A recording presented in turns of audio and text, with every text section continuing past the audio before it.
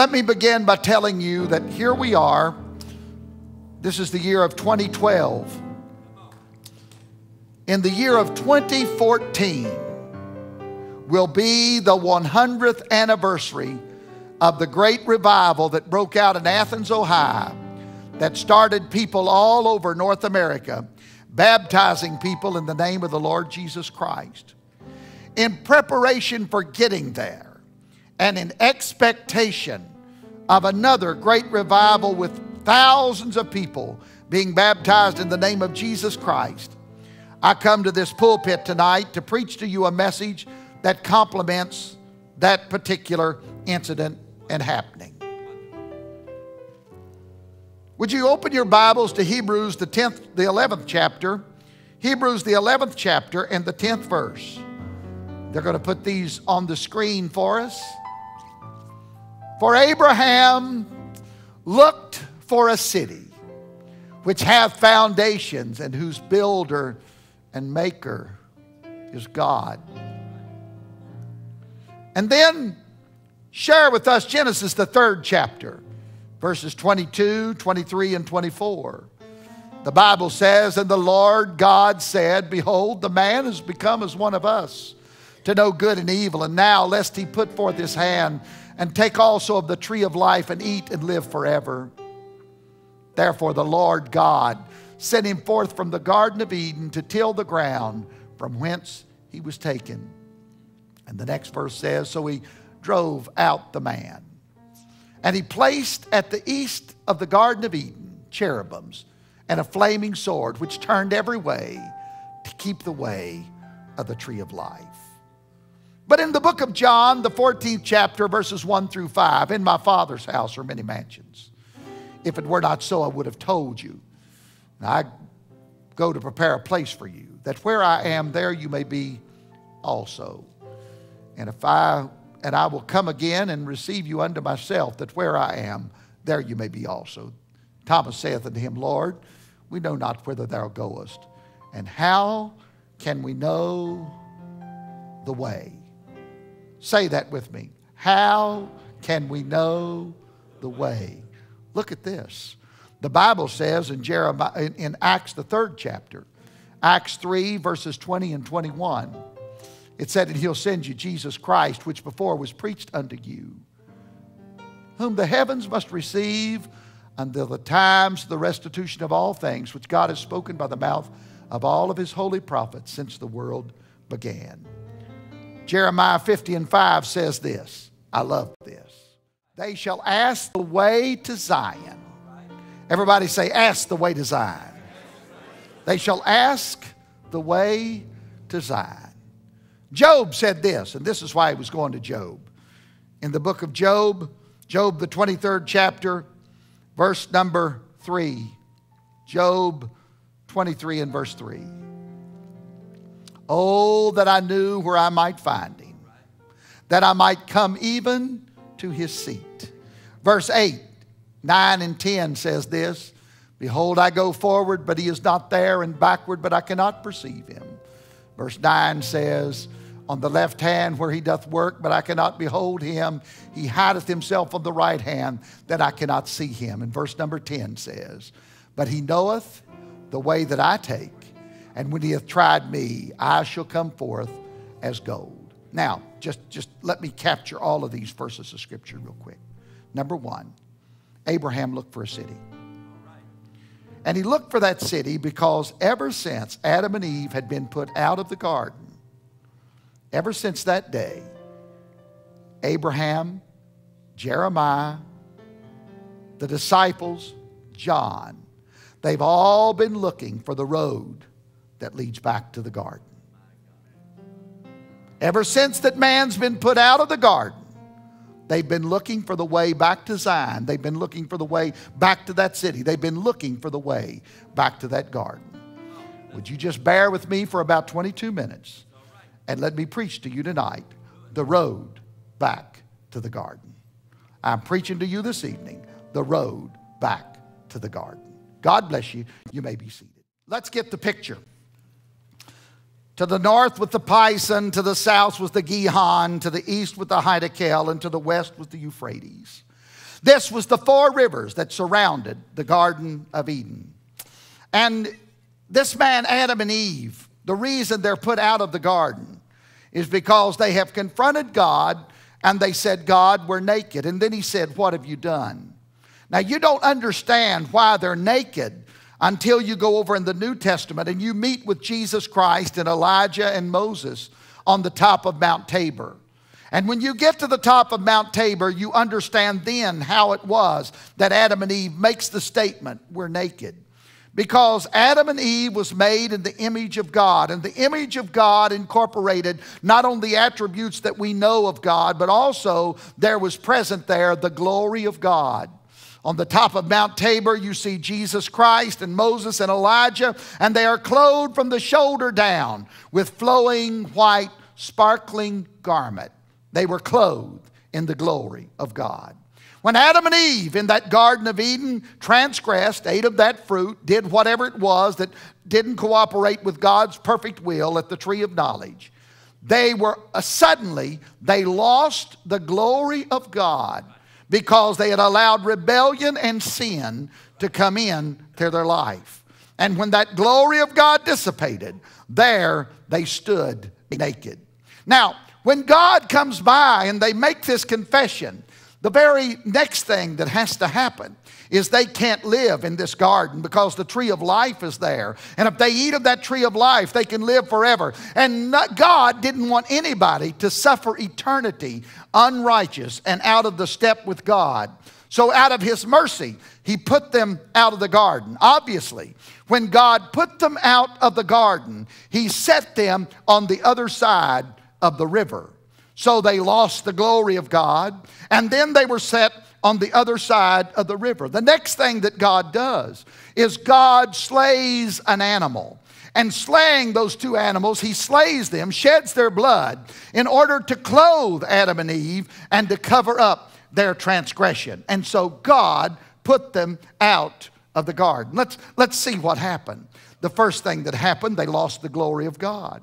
The next thing that happened, they were put on the other side of the river. And the next thing that happened, there had to be a sacrifice slain. Blood was shed so that they could clothe them and put them back in a state of innocence, or at least in a state of modesty. Now, let me show you something. That's how they came out of the garden. Now, the road back in. Well, first, let me tell you this. The way in all depends on the way that where you're standing looking at it. Let me show you how it works in the Bible. There was a prophet by the name of Daniel. Daniel, in his prophecy, he looked down through the telescope of time. As he looked down through the telescope of time, he saw the kingdoms that would come to this world. And so he saw them in this order, and they were representative of them.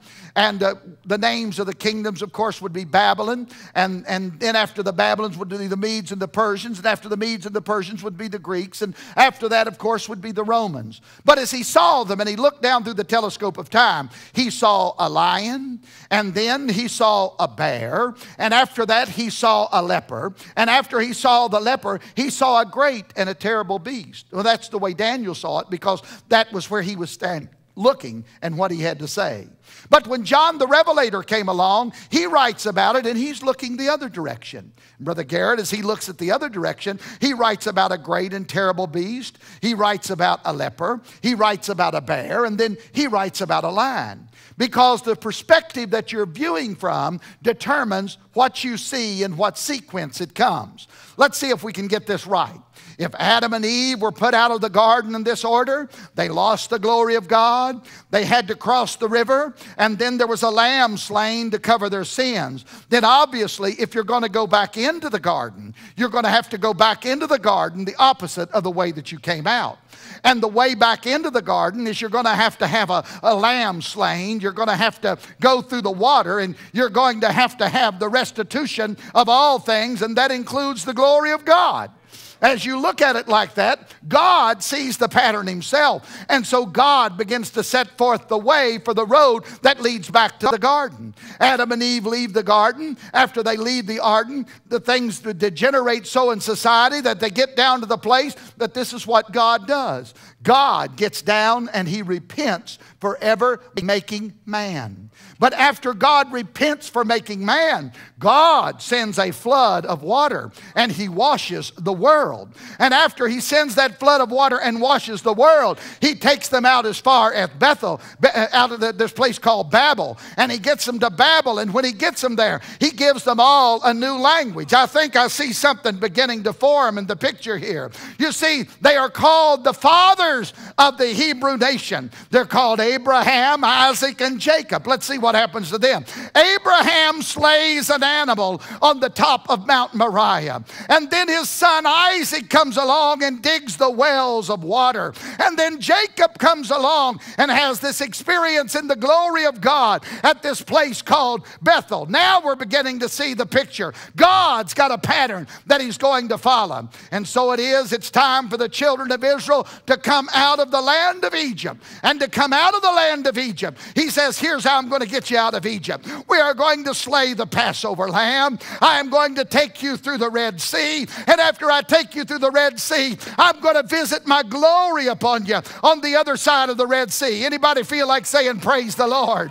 And so the day comes that he now has got them out, and he brings them to Mount Sinai, and he says, I am going to build a tabernacle. But before you build that tabernacle, come here, Moses. I want you to come up on the mountain with me. I'm going to show you the pattern of how this thing's going to work that I've already laid out in heaven from before the foundation of the world. So he shows him a lamb that was slain from before the foundation of the world. He shows him a crystal sea, and then he shows him the throne of God and the glory of the Lord.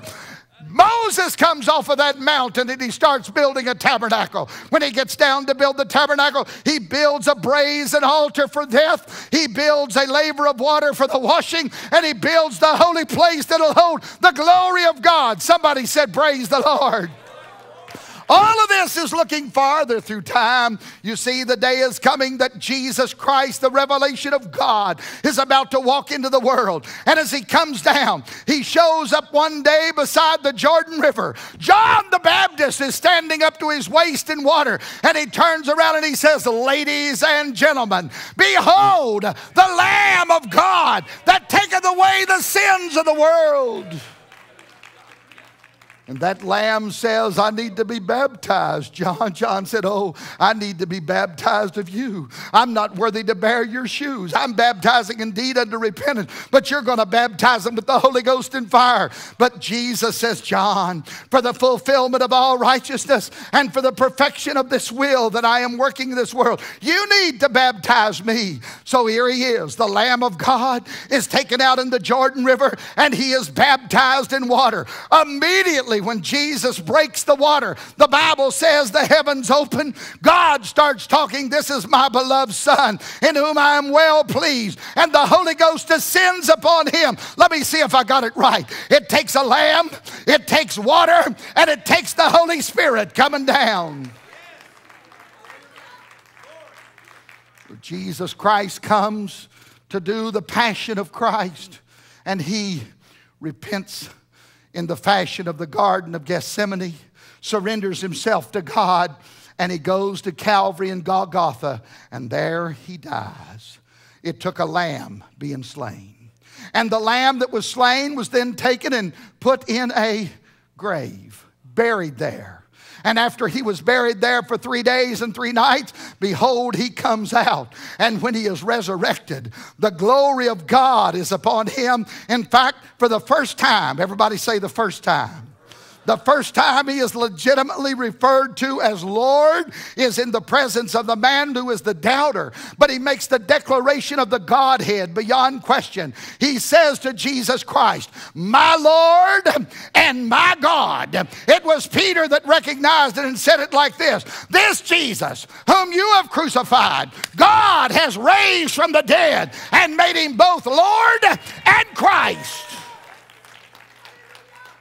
It's that Lord that the Apostle Paul, when he's called Saul of Tarsus, is on his road to Damascus, and he's knocked down in the street.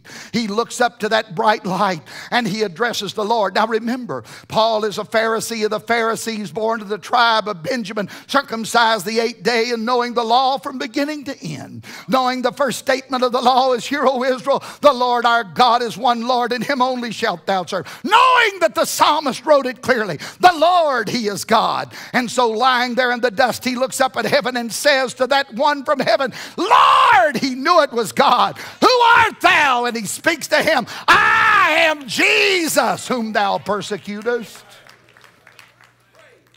So Jesus Christ is resurrected to fulfill the plan of God. So now the scripture says, after his resurrection, he is called Lord.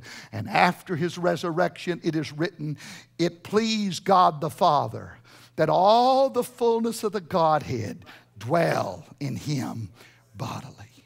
Well, that's the way it is. Now, it's time for the church to start. There's a simple question asked. All of these people, after Simon Peter preaches that message, and he tells them, this Jesus that you've crucified, God's raised from the dead, made him both Lord and Christ. The Bible says that they were pricked in their hearts. And then they realized how hard it was with the pricking in the heart to resist it. And they looked up and they said, men and brethren, what must we do? The Apostle Peter is about to tell them, yes, sir, I'm going to give you the roadmap for the road that'll lead you back to the garden.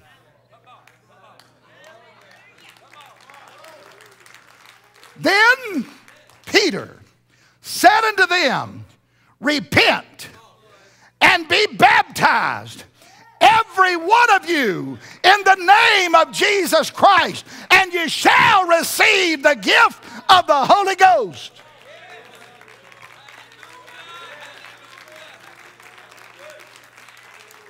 Oh, preacher, that was just for those folks back then. Peter's not finished talking. For the promise is unto you. That was those present. To your children, the next generation that hadn't even been born yet. To those that are afar off, the folks that live in Huntington, West Virginia. We're about 9,000 miles away. That's a pretty good trip from Jerusalem. But then he says something all-inclusive of the globe. He said, even as many as the Lord our God shall call.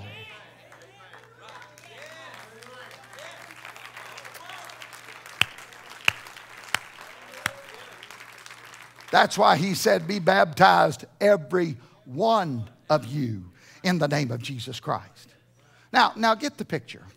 You see, this was very, very simple, because in the tabernacle, you must remember something, that there was an angel with a flaming sword that was put at the eastern gate. You got that picture? Well, whenever that any Jewish person came to the temple or the tabernacle, in fact, that's what makes the song, I'll meet you in the morning, just inside the eastern gate over there. The reason that is so important is everybody that approached the temple of the Hebrew constituency, they had to come in the temple through the eastern gate. And when they came in the eastern gate, they are looking at the temple. And if you're looking at a map of it, you are seeing them come in the east and they travel to the west. Because in the east end of the temple is where the brazen altar was.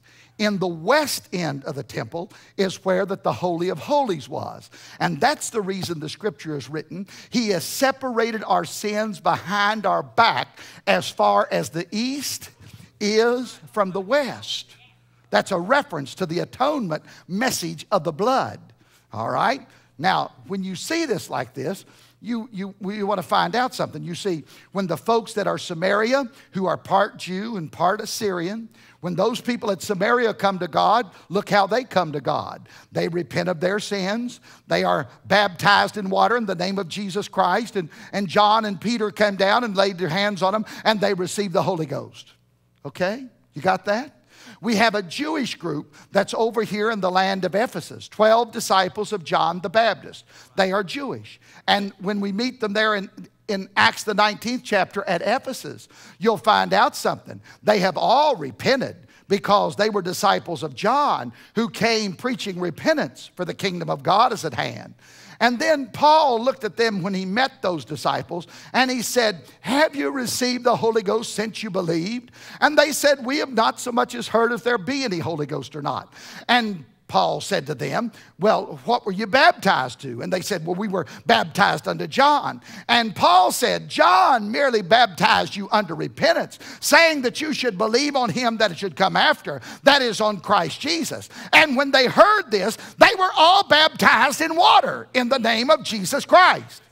And then Paul laid his hands on them, and they all received the baptism of the Holy Ghost. Get the picture? They are coming from the eastern gate. They are going past the brazen altar. They are going to the laver of water. They're going into the holy place. But we have got a gentleman here by the name of Cornelius. And let me tell you, I'm telling all of this to you tonight because water baptism is absolutely necessary.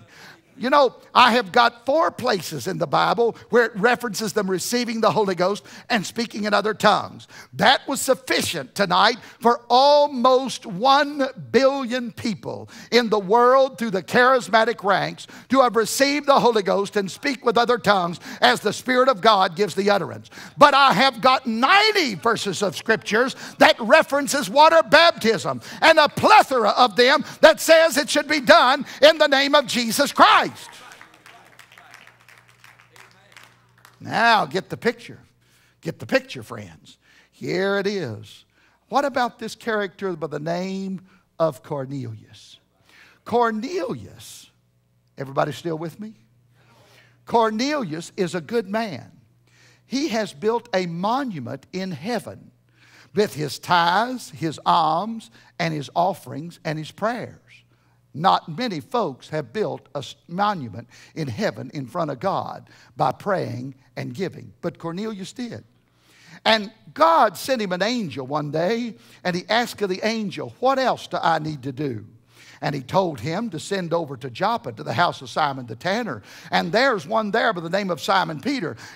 Have him to come over. He'll tell you all you need to do. Now, Jesus is preached by the man called Simon Peter. He comes on and he preaches to them in the book of Acts, the 10th chapter and the 43rd verse. And he said that remission of sins is given to everyone that believeth in the name of Jesus Christ. The next verse says, while Peter spake these words, the Holy Ghost fell on all them, and they began to speak with other tongues as the Holy Ghost gave the utterance. Now notice, there is no record of repentance. He just believed. Are y'all still with me? But they received the Holy Ghost speaking in other tongues. Then Peter looked at them and he says to them, can any man forbid water, seeing that these have received the Holy Ghost even as we? And so they took them and they commanded that they all be baptized in the name of the Lord. And after they were baptized in the name of the Lord, they went to Peter and asked him to dwell with them certain days after that. But here's the question. Why was it that Cornelius' household didn't go the same direction as it was for the Jew? I'm going to tell you a little secret. When you look at a map, maybe you have one in the back of your Thompson Chain Reference Bible. Maybe you have a Schofield. Maybe you just have a World Bible that's got a picture of the map of the temple in it. If you will look at that map, you will notice something. In that map, on the south side of the temple, there is a place there called the Court of the Gentiles. South, north, west, east. Let me turn around and do it for you. South, north, and then it would be west and east. You get the picture? That's what you've got. Now, as they approach it, you got to remember something. All the Hebrews do their reading from the right to the left. And so as they make their progress of time, they always come to the temple through that eastern gate. They always go to the laver of water, or the brazen altar. Then they go to the laver of water. And then there in front of them is the holies of holies. That's the progress. But that's not the way people from Rome read. They are Westerners. The Roman community reads from the left to the right. Remember what I said about Daniel and about the man by the name of John? It depends on where you're standing, what it looks like. Daniel saw a lion, a bear, a leper, and a terrible beast. John the Revelator saw a terrible beast, a leper, a bear, and a lion. Whenever that the Hebrew entered, they came through the eastern gate, and they came by the brazen altar where the lamb was slain. They came by the laver of water where the bath was taken, and then they came to the holiness of God. But that's not what Cornelius saw. Cornelius was standing in the court of the Gentiles, looking north, and he saw the Holy Ghost before he saw water baptism. And he saw water baptism before he saw repentance. Now, how does that work, Brother Harper? Very simply this. He came in, God filled him with the Holy Ghost, then he was baptized in water in the name of the Lord Jesus Christ, and his apostle to the Gentiles, by the name of the Apostle Paul, writes and said that we Gentiles need to die daily. Repentance is an everyday practice in the life of the Gentile. Are y'all still with me? Now let's just get something in our minds for just a second. If the 67th most important thing that happened in the last 1,000-year millennium is recorded in the Look Life publication that rated the 100 most important things that happened in the last millennium, listed there at number 67 was the phenomena of the outpouring of the Holy Ghost in the 20th century that started in January of 1900 and continues on till today, right up to the 21st century. Let me just stop and say this. Since we're dealing, everybody say dealing with. Since we're dealing with a Gentile world, doesn't it just seem like it might be the way God would propose it, that Cornelius would set the standard, and that is that the Gentiles would get the Holy Ghost? And, well, let's just see what happens. If the 20th century was for the outpouring of the Holy Ghost, that today gives us almost 1 billion people that speak with other tongues as the Spirit of God gives the utterance, doesn't it just all of a sudden make sense that the 21st century must be the century for the revelation of water baptism in the name of the Lord Jesus Christ? I'll offer you an argument. Anthony, Jennifer, stand up. I'll offer you a very simple argument. See this sweet couple? They come from the Church of God background. Coming from the Church of God background, they came to Apostolic Life Cathedral, and they were baptized in the name of Jesus Christ, received the Holy Ghost, speaking in other tongues. I think they received the Holy Ghost and then they were baptized. Is that right? That's the way Gentiles do it. All right. They received the Holy Ghost and then they were baptized in Jesus' name. Now, after Bible study, he goes home and he starts talking to her daddy and talking to her stepfather, I think it is. And so as he talks to her stepfather, his stepfather-in-law, he goes through all of the scriptures about water baptism. You may be seated. I just wanted the people to see you. They explain water baptism in the name of Jesus Christ to his stepfather-in-law. And when it gets through, he doesn't want to accept it. He wants to go talk to somebody about it. It just happens that his father is an 86-year-old retired Church of God, Cleveland, Tennessee, Holy Ghost-filled minister. Pastored churches all over southern West Virginia. And so as they enter into the conversation and his stepfather-in-law approaches his father for some ammunition so he can straighten this young man out that's got his wife going over here to this Pentecostal Jesus-named church where they got the Holy Ghost that only believes that there's one God. He looks at him and he says, "Give me some ammunition, Dad." And Dad said, "You're not going to get any ammunition." He said, "For the last 20 years, he said, I've been wanting to be baptized in water in the name of the Lord Jesus Christ." He said, "It's in the Bible." And he says to them, he said, "Let me ask you a question. I remembered Green Kitchen. I've heard about his son-in-law, Brother Harper. Would y'all get in touch with him and see if he'd baptize me in Jesus' name?" Is that the way it happened? So they made arrangements with one of their friends that has a very palatial home. They didn't just have a swimming pool. They've got a saltwater swimming pool, a very nice home. And we went over there. Brother Kuntzman went out in the water. And as I stood on the banks, I said to them, upon the confession of your faith, you having received the baptism of the Holy Ghost and come to the revelation of the name of Jesus Christ and your desire to be identified with your Lord's death, burial, and resurrection, I now baptize you into the Lord Jesus Christ for the remission of your sins. And Brother Kuntzman put him down in the name of Jesus Christ.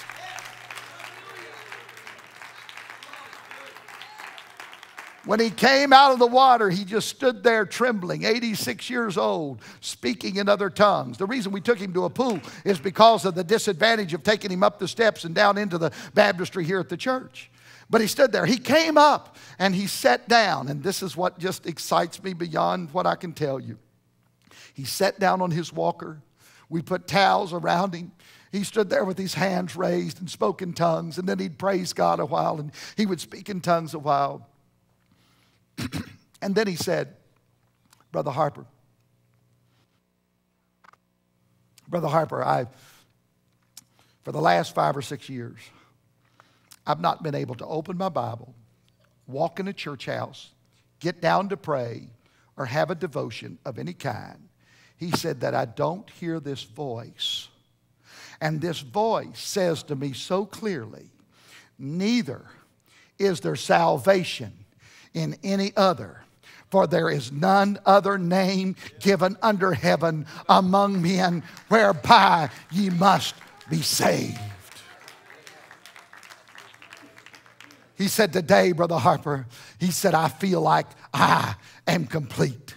He represents to me that literally millions of charismatic believers in Jesus Christ who have received the Holy Ghost speaking in other tongues, that are waiting to respond to this awesome call of the name of Jesus Christ, because neither is there salvation in any other.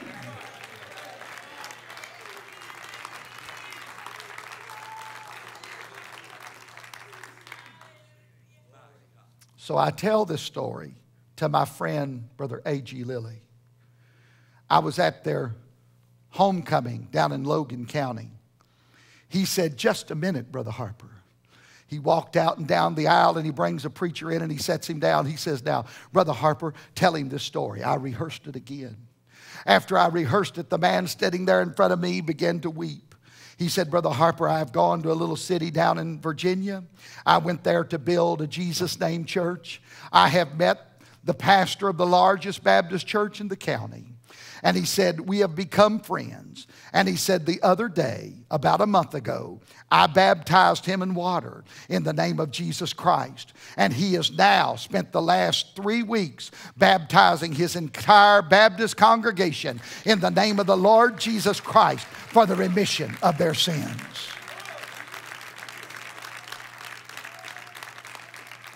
I think we got it right.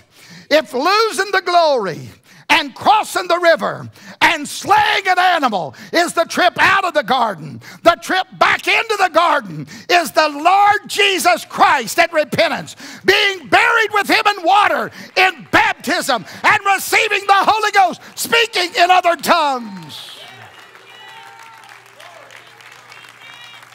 Beloved, it doth not yet appear what we shall be. But when he doth appear, we shall be like him, for we shall see him as he is. Beloved, now are we become the sons of God.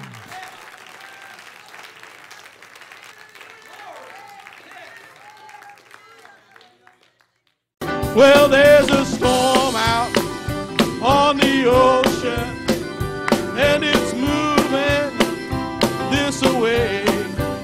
And if your soul's not anchored in Jesus, you will surely drift away. Well, there's a storm out on the ocean, and it's moving this away. And if your soul's not anchored in Jesus, you will surely drift away. Well, there's a storm